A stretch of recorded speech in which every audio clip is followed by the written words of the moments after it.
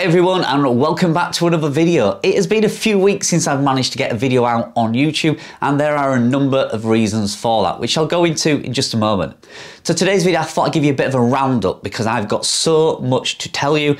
I could probably make several videos out of what I'm going to tell you today, but I just thought I'd round it all in one because I've not got a lot of time to make too many videos at the moment. But I have a few planned over the next week or two, but in this one it's going to be a bit of a roundup of everything that's going on. So let's get into this.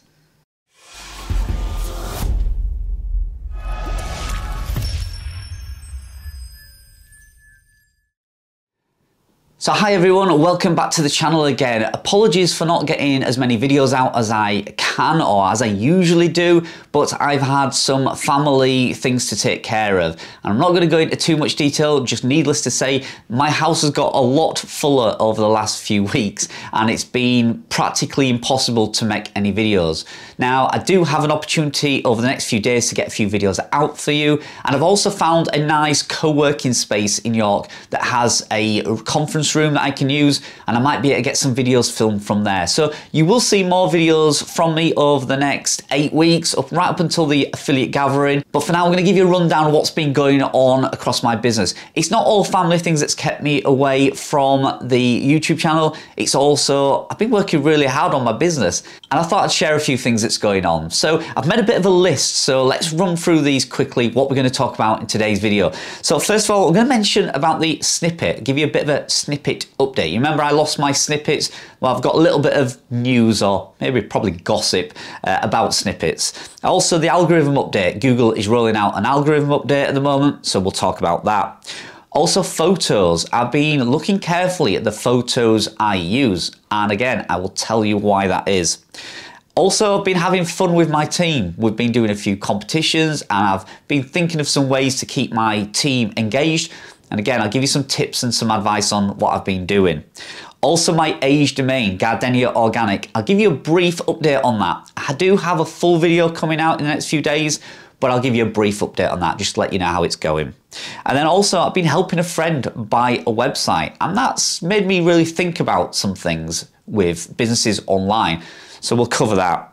And then June, I'm going to be clearing out some of my websites. So that might be of interest for you and I'll tell you why I'm doing that. And then finally, we'll give you a little bit of an update on the affiliate gathering event that's happening this year. So lots to talk about, but let's start with the snippets. So what's the gossip? What is the news? So since losing my snippets on 3 of my websites, I've not actually had an update from Google about the snippets. In fact, they're just kind of not mentioning it at all.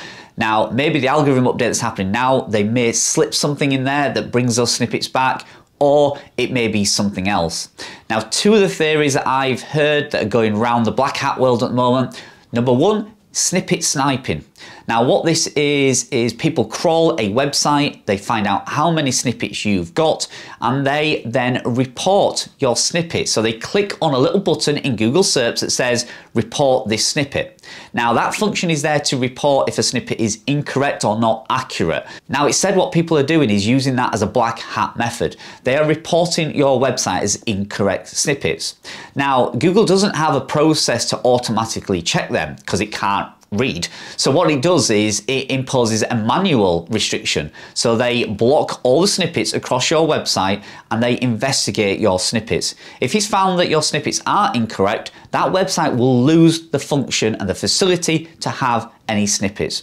Now, if you don't believe me, this is in Google's terms and conditions. And I recently had a conversation with John Mueller, and even he didn't know that this feature was in their terms and conditions, but it is. They can take all your snippets off of you, and possibly there's some black hat tactics going around, snippet sniping, that actually can make you lose all your snippets because somebody has done something shady and gone after your website. The second thing people are saying is happening is people again are going and finding how many snippets you've got on your website, and let's say you got 40 snippets, they are targeting those 40 articles. So what they do is they write 40 total garbage AI content And I'm not saying AI content is bad, I'm just saying they just click run on the AI and it pumps out 1,000 words related to, let's say, that topic. But then what they do is they copy your snippet. So they copy that one paragraph and put it at the top of that 1,000 words of garbage content. So people are still making money from this because you will go on that snippet, you will read the snippet, you're happy with the snippet because it's the winning snippet, but then the rest of the content is rubbish. So they still make money because you've landed on the site, they've earned a little bit of ad revenue, you've got the traffic. Now, if they're doing that with hundreds of websites per day, then they could end up with dozens and dozens and dozens of winning snippets, which is going to bring them in traffic. So it's not a good long-term strategy, but it is possibly a reason why some people are losing their snippets. So two theories there, both unfounded. I've not seen anybody physically do that, but it's what a lot of people are talking about. So at the minute, I'm just keeping an eye on it and I'll let you know if my snippets come back. But at the moment, no change on my snippets. So the next is the algorithm update. It's another product algorithm update that's rolling out. And I think they're doing this to see if people have acted on their advice. So they brought a product rollout in November/December and they gave us some advice what you should do. Offer multiple places to buy a product, not just Amazon. Add pros and cons to it. Make sure it's unique content, original images, videos.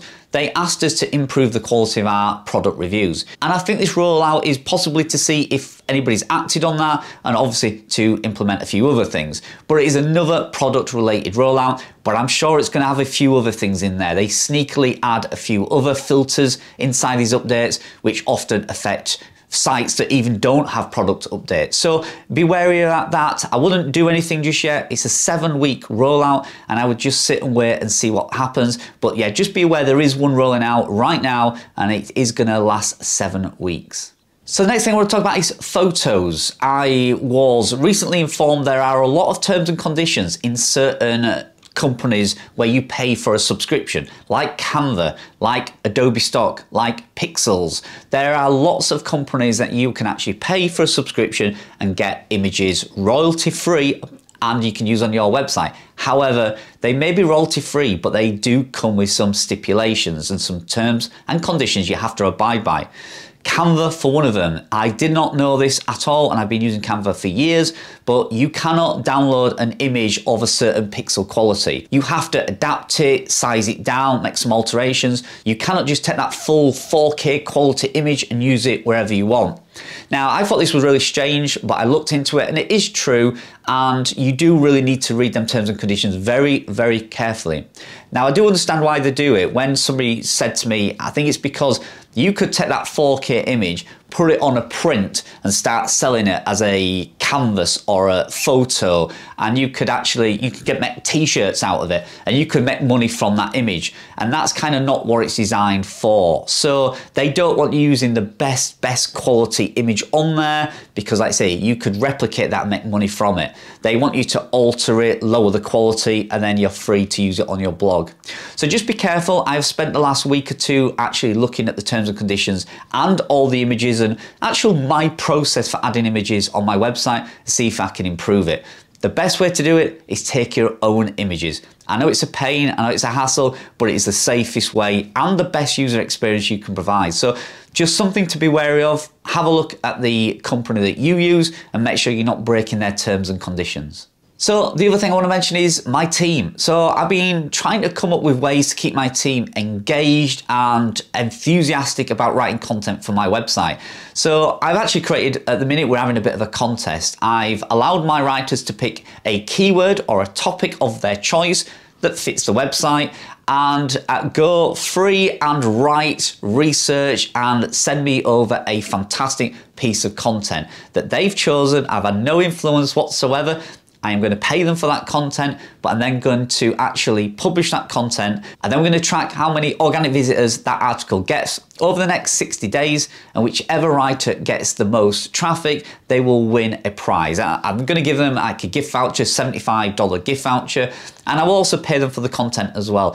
So I think it's just a way of getting them involved in the website. It gets them enthusiastic, it gets me hopefully a great piece of content, and we all have a little bit of fun with it. And I'm going to do more of that. I do think if you are building a team, it is important to keep them engaged and reward them.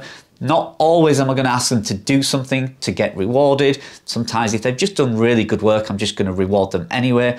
But I think it's really important that you do look after the team that you've built. I don't want to lose my team. I have some fantastic writers in there. I've got a great working relationship with them, and I want that to continue and grow. So yeah, we're having a bit of fun with my team at the moment, and hopefully we'll see some great content come out of this fun, and they'll be rewarded as well. So yeah, just something to bear in mind if you're building a team. And then my age domain, I just want to give you a quick update. I am going to bring a full video out on this, but it is going fantastic. We're at around 15,000 page views per month now from a 4-month-old website. I'm getting organically over 10,000 page views per month at the moment. And it's growing at rates that I've not seen before. Now, yes, I have added a ton of content. There's almost 600 articles on there. We're around 900,000 words, so I'm close to getting to that 1,000,000 word count. So yes, there is a lot of content on there, and yes, that is probably why the traffic is growing so quick.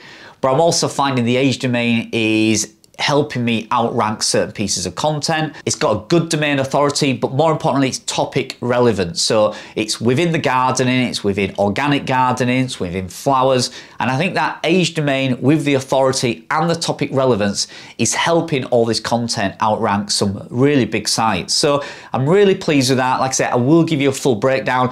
I have spent an absolute fortune on this website, so you know the numbers will shock a lot of people, but it is a big project of mine, and like I say, I am very pleased with how it's going at the moment.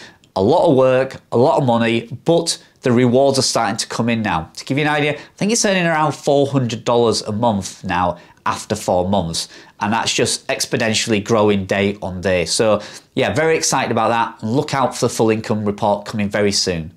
So I'm also going to quickly talk about, I've been helping a friend buy a website, and this has been a shocking process really, because it's actually very, very daunting giving somebody advice about buying a website, particularly if they're looking at investing, you know, life savings or their pension into a website. How the heck do you tell somebody to do that? So I basically didn't. I said, you know, it's probably the most risky thing that you could do. Traffic can go up, it can go down, you can get hacked, you could get an algorithm update. I basically told him that he shouldn't do it, but he's insisting he wants to do it. So I have been helping him. I'm going to give him as much help and advice, not only buying the site, but also running it. And I'm coaching him a little bit each day now to give him some idea of what he needs to do. He's watching all the YouTube videos, he's looking at courses, he's getting really involved in it. But it does look like he's close to buying a website. Now, choosing a niche for a website and telling him which website and which niche to go into was very, very tricky. And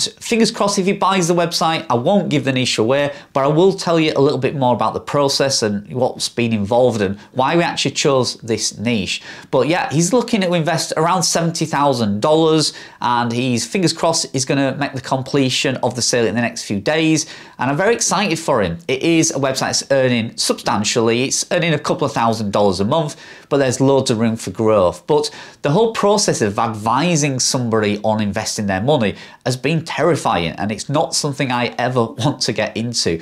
I don't want the thought of, his life savings being on my shoulders. But like I say, he was going to do it anyway, with or without me. So I've just offered him a little helping hand along the way. So yeah, very interesting, but very daunting at the same time. And the last 2 points I've got is June. I am going to be clearing out some of my websites. I have decided just to focus on 3 main websites. My age domain website will be one of them. My passion project, which is a new website that I've launched recently. You'll see it in my income report very soon. I've not revealed the niche for it, but needless to say, it's only been up and running a couple of months. I've got around 100 articles on it already, and I'm loving it. I'm really excited to actually work on and write on this website. So it just shows you that choosing a niche that you're interested in is quite key. So I'll bring you more news on that, but yeah, I am going to clear out some of my websites.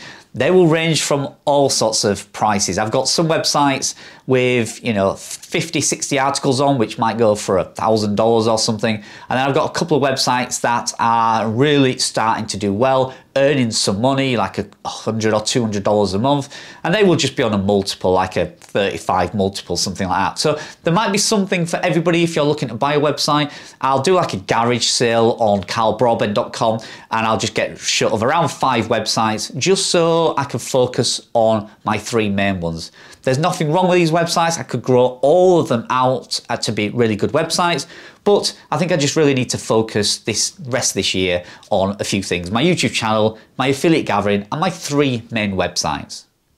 So watch out for that. I will bring you news whenever that launches, so you've all got a chance to purchase one if you wish. And finally, the affiliate gathering. So yeah, I've been working really hard on that. We've got staff t-shirts coming in, we've got goodie bags that are coming in, we're getting all sorts of things in place for the affiliate gathering, banners and all sorts of things you need. You'll be amazed at what you need to run an event like this. So it is all coming in now, and we're sorting through it all. The speakers are all set, everything's looking good, and ticket sales are going really well. So if you do want to attend in person, I'd highly suggest you, number 1, get a ticket because they are selling fast, and number 2, book your accommodation. The whole of York is practically sold out for that Friday. It's Friday the 20th of May here in York in the UK. Now, if you can't make it, there are digital tickets that you can get. So you can watch it online, live if you wish, or you will have access to a replay and you'll be able to watch the entire event at your own leisure whenever you feel like. So yeah, really exciting. It's getting close now, about 8 weeks away. I am starting to get a little bit nervous. The butterflies are coming now, and I'm sure it's going to be a fantastic event, and we've worked so hard to put this on for you guys, and I hope you really enjoy it, and I hope you can attend. And who knows, I think we may be doing this every year, and possibly in different countries. So something I'm working on, and I hope you guys get involved, and I hope you do enjoy it. So for now, that's it. A bit of a roundup of what's going on. Like I say, I've got more videos coming out in the next few days that go into more detail. I've got my general income report is coming out. I've got my age domain income report coming out. There's also a video coming out in the next couple of days about Ezoic, something they've released and launched recently that if you haven't got a website monetized at all, this might be the first step you should take. So more news on that in a couple of days. But for now, thanks for joining me. Sorry it's been a while since I got a video out. I hope you've enjoyed this one, and I'll see you very soon in the next video. I know my mom taught me that. I figured why we fool around so little, and we keep track of time being so